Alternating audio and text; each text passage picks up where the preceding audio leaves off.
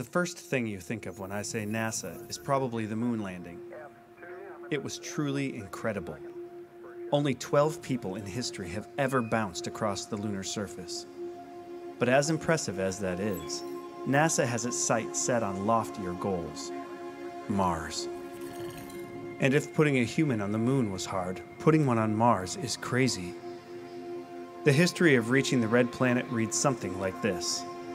Spacecraft did not reach Earth orbit. Spacecraft's radio failed. Spacecraft at the top of the rocket failed to jettison. Orbiter failed during launch. Orbiter flew past the planet. Lander failed due to fast impact. Flyby module and lander arrived, but lander missed the planet. Is this picture clear? Just getting to Mars is problematic. Earth and Mars orbit the Sun at different speeds. That means the two planets are constantly drifting apart or getting closer together. If they launch when Mars is close, the trip could take as little as 6 months. If they launch when Mars is furthest away, add a year to the travel time. And if they miss, it's not like they can set up another rocket to try again right away. The cycle between launch opportunities is close to a year and a half. The journey itself is arduous. The living space is cramped. Bathing with water is impossible. Showers happen with moist towelettes. All food must be canned or freeze-dried. Microgravity deteriorates muscle and bone. And if a solar storm hits, astronauts must retreat to even tinier protected areas of the craft.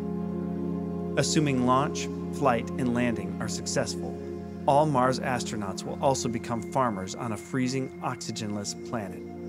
They will plant, cultivate, harvest, cook, and compost indoors to have food rations.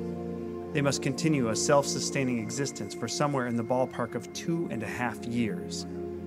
That's the minimum amount of time they'll spend all alone, removed from their friends and family before they can come back.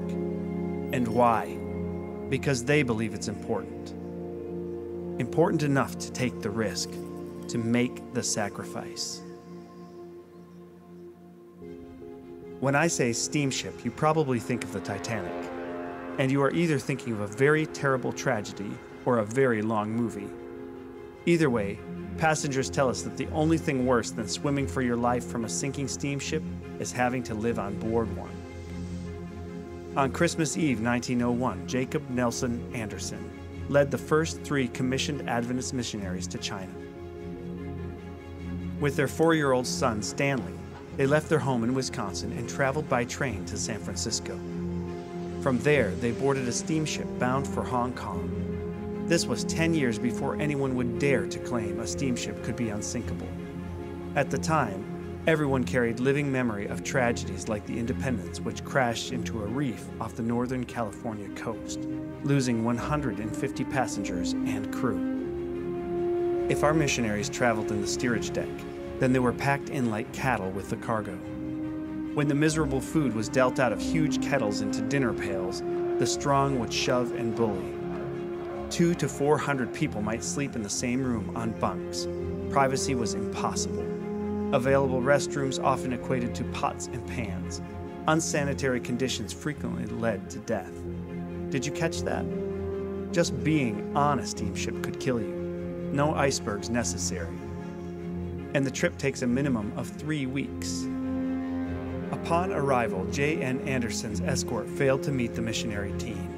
Stranded and exhausted, they immediately realized yet another challenge: communication. Mandarin doesn't use the Western alphabet, but unique characters for every word. Its grammar doesn't come from verb tenses, but from tonal inflection. Standing there with bags in hand, our missionaries probably felt a lot like astronauts setting foot on Mars. But they believed the work was important enough to take the risk, to make the sacrifice. J.N. Anderson's diary records him as a man with a rich heart for the land and its people. He and the others were committed. The first task was to learn the language. It took 2 years. The next task was getting from Hong Kong to mainland China.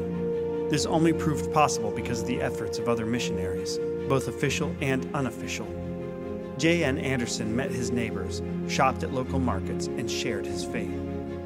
On Valentine's Day, 1903, Anderson baptized 6 Chinese converts to Adventism. That's how the church started in China. 6 people. Anderson's appeals to the General Conference scored 4 doctors and 2 nurses, the beginning of Adventist medical missionary work in China. A Chinese church headquarters were established. Anderson's sister-in-law formed the first Adventist school. Anderson's younger brother was so inspired that he made the steamship journey out and joined the efforts. In the spring of 1906, J.N. Anderson passed the torch to Nga Pit Ket, ordaining him as the first Chinese minister in the SDA church. This one action opened the door for dozens of other Chinese church members to join in, spreading the good news. Today, in China, there are over 400,000 Adventist believers in 4,571 congregations.